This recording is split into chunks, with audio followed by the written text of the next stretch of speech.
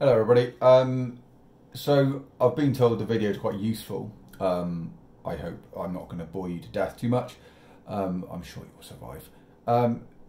Right, lesson 5, really short one, only involves one task, but it's actually a really important task, because what you need to be able to do is say how Labour attacked these 5 giants that they said were Britain's problems. So when we've already identified that we've got want, idleness, disease, ignorance and squalor, okay, as the 5 giants that you've previously looked at in lesson 4.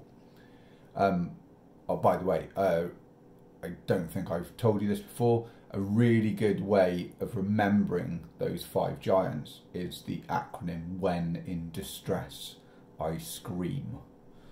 Okay, so if you're ever wondering how to remember that, remember "When in distress, I scream," and the first letter for each of those. So we've got W, I, D, I, and S stand for each of those giants. Okay. What's important though for this lesson and this task, you need to know what Labour did to tackle each of those giants and what pieces of legislation they brought in. Now that might sound incredibly boring, but you need to be able to say, if you're going to get an A or an A star in your exam, you need to be able to say that, for example, in order to tackle disease, what Labour did was introduce the National Healthcare Act of 1946 that came into place in 1948.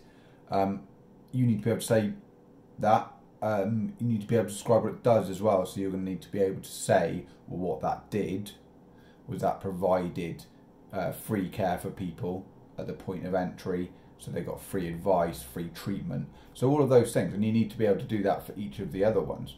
So for example, if we look at squalor, which is all to do with housing, you need to think, well, okay, what housing measures did they bring in? So you're going to need to talk about things like the New Towns Act, okay, where they essentially created out of nowhere all of these new towns around Britain.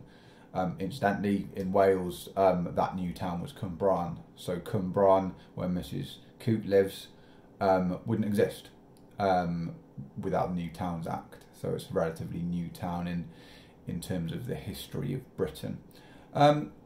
So that's what you need to do. You need to be able to say exactly how Labour tackled each giant and the acts to do with them in your writing. Okay, it's incredibly important. I know it's a little bit boring, but we need to be able to link the two things together. So we need to link those acts with those 5 giants, and that's the point of sort of today's task. So any questions, just drop me a comment, and I will get back to you as soon as I can. Cheers.